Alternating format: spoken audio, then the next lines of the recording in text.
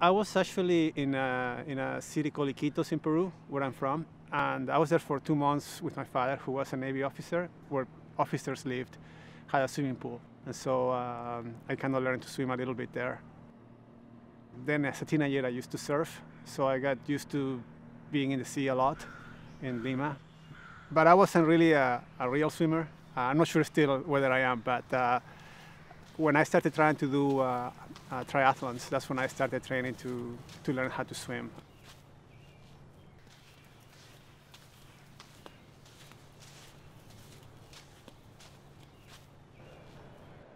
Open water swimming pretty much means outside the pool. So you're swimming in a natural environment, be it the sea, or a lake, or a river, or something like that.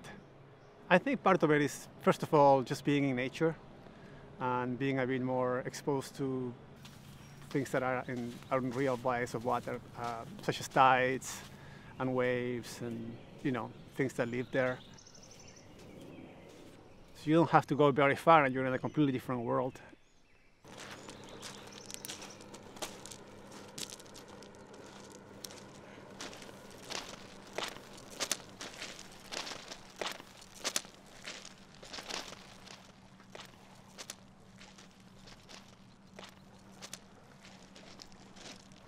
I usually swim with a camera, so if I see something interesting, I stop and take pictures of them, of those things.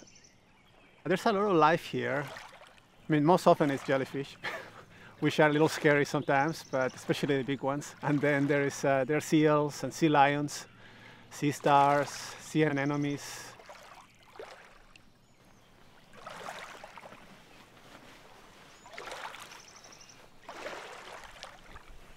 Swimming in the sea without a wetsuit, just with a swimsuit, is a completely different state of being because you're in a very cold environment.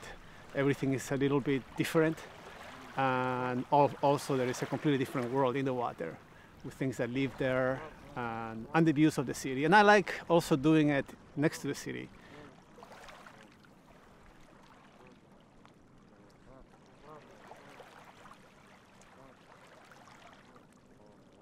I need to be cold before I get going. So what I do is I get in the water usually, and I take a few dips and let my body cool down, especially my head, and then I can go. And the reason for that is if you're already warm and you start swimming and water goes through your body and your head, it cools it down very fast. Once you get going, it's even in the winter, it actually feels pretty good. But I do know that there is certainly a limit to that. I really like being in seawater. It feels really natural for me. I mean, when I was a teenager, I used to surf in Peru, and that's all I cared about at the time. And it's something that I feel very much at home in. So that's one thing I really enjoy, sensation-wise, and just being in a space like that. Back when I was a teenager, I remember that even though there were a lot of travels in Peru, when I jumped in the sea to go surfing, everything seemed just fine. I felt really at home.